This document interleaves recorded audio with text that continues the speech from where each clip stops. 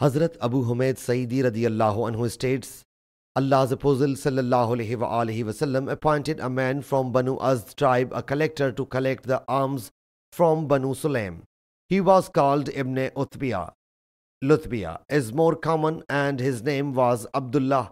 When he fetched the wealth, he sallallahu alaihi wasallam asked him to give the details. He whereupon submitted, "This is your wealth and this is a gift."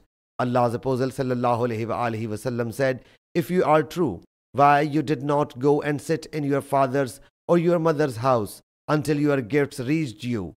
He sallallahu alaihi wasallam then delivered a sermon.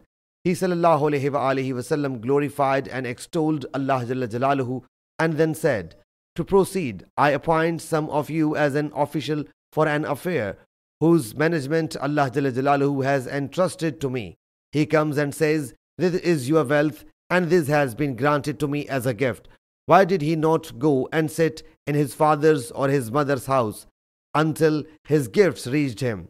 If he is true, by Allah Jalla Jalaluhu, whoever of you takes anything of this wealth without a legal right will meet Allah Jalla Jalaluhu on the resurrection day carrying it on his neck. So I will surely recognize some of you meeting Allah Jalla Jalaluhu carrying a rumbling camel or a bellowing cow or a bleating goat."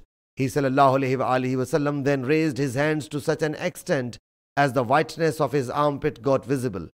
Thereafter he sallallahu alaihi wasallam said, "O Allah Jalla Jalaluhu, have I conveyed the message?" Hazrat Abu Humayd radiyallahu anhu then said, "My eyes beheld this event and my ears heard it."